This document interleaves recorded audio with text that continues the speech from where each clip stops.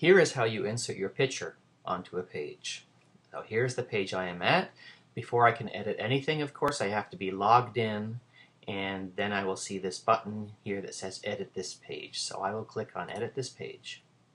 Right. Your picture will go where your cursor is. So I'm going to go to assume I'm the next student and put my cursor into this cell that is dedicated for your photo. And then up here is the Insert Image or File icon in the toolbar. Let me bring that down. If it's already uploaded, it'll be in a list, and you're going to see previous students in the list. Please leave those there. But since you're a new student, it won't be uploaded yet. So you'll click on Upload Files, and you can say, click here to use our single file upload tool. It'll ask you to choose your file, so you'll have to have your photo ready to go. Mine is on my desktop. And I will scroll down. There it is. Choose. And then, now that I've chosen the file, I want to upload it. Okay.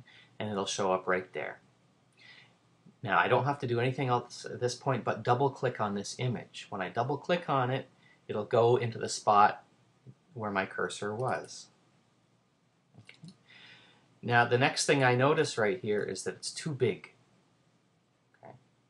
And if I click off of it, gosh, it's hard to see how you make it smaller. But if I click back on the image, this little image file properties box will pop up. And it gives me a few little controls. The one you're looking for, though, is the size. So I'm going to click it, the smaller icon, until I get it to be a decent size. You want it large enough that people can see who you are, but you don't want it too large that it takes up too much space on the page. So that's about a good size. And then here's where you simply type your information and paste in your blog address, and then click Save. And there you have how to insert your photo on the page. Now, if you at any time during the course you want to change your photo, you've got a better one you'd like to use, again, edit this page. You can put your cursor right after the photo and just use the delete or backspace button on your keyboard, and repeat the process with the new photo. It would be helpful when you upload your photo that you check the name, because if it comes, for example, right off your digital camera, it might be called DSN_632057 and so on.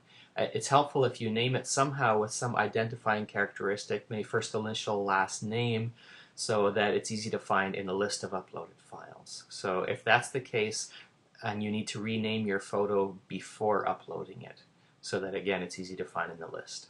All right, good luck.